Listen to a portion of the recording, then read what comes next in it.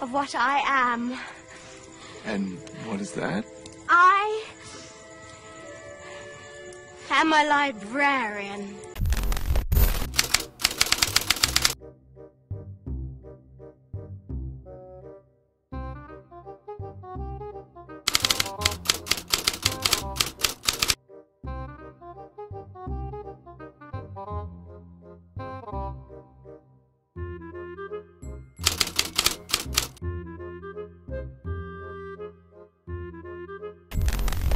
I asked you to provide the public posts that had previously been available on Twitter because the ones that we have were pretty disturbing. You responded as follows, and I quote, "My personal Twitter account is comprised of posts about my mystery novels, events at the White House Historical Association, Pittsburgh sports teams, travels, and my dog," end quote.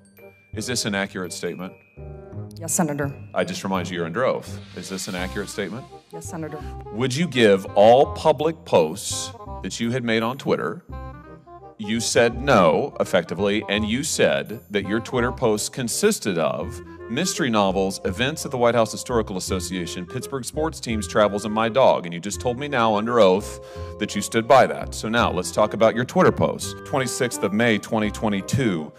You talk about an assault weapons ban, retweet a post, ban assault weapons now. Say you agree with this idea that you have to be a certain age to buy so-called assault weapons in America. Is that a post about sports teams or your dog or mystery novels? My social media is in my personal capacity, Senator. Yes or no, Ms. Shogan? You are under oath before this committee, and I have to say, you have placed this issue squarely in record by repeatedly refusing to answer yes or no. My social media is in my personal capacity, Senator. So you're not answering my question. Let's talk about another post. What about the post on January 5th of 2021 in which you say that Ted Cruz ought to stay in his own lane and not worry about what's going on in Pittsburgh? This is a reference, I think, to questions he had about the certification of the last election. Is that a post about your dog or sports teams or mystery novels? My social media is in my personal capacity, Senator. What about the post, you remember December 10th, 2020, where you said that you were hoping that President Trump would have his vetoes overridden, and you agreed with the post that he was a weak policy president? Is that a post about your dog or sports teams or mystery novels? My social media is in my personal capacity. What about your post on January 5th, 2021, in which you speculated that President Trump would pardon himself next, participating in a conversation about the certification of the Electoral College? Is that a post about sports teams or mystery novels or your work at the White House Historical Association? My social media is in my personal capacity, Senator. What about the post? Do you remember this one? I said we seem to be having an incredible case of amnesia, but maybe you remember this one. This is from December 3rd of 2021, in which you advise an individual who goes by Meg on social media that the Library of Congress, you advise this person to complain about religious flags that have been planted on the grounds of the Library of Congress, and you say that they ought to be removed. And you go on to give this person advice about how to complain and have them removed. Do you remember that post? My social media is in my personal capacity. Do you remember the post? My social media is in my personal capacity, Senator. I have to say, I have been here for 4 years in the Senate. I have never seen a witness stonewall like this before. Never. I've seen a lot. This is extraordinary. Do you remember this post? December 3rd, 2021. My social media is in my personal capacity, Senator. I mean, this is unbelievable. And you want to be the archivist of the United States. You lied to us under oath. You lied to us in your QFRs.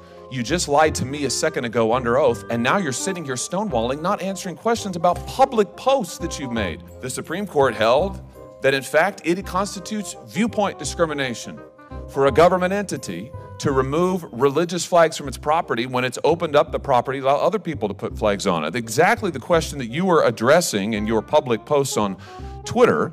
You're giving legal advice, which you're not qualified to give, directly contrary to the United States Supreme Court. I just wonder, does this have to do with your view that you wrote about that the religious right is connected to the rise of anti-intellectualism in American politics?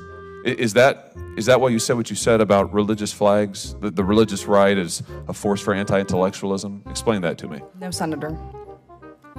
Do you stand by your comment that the religious right is part of the rise of anti-intellectualism in American politics?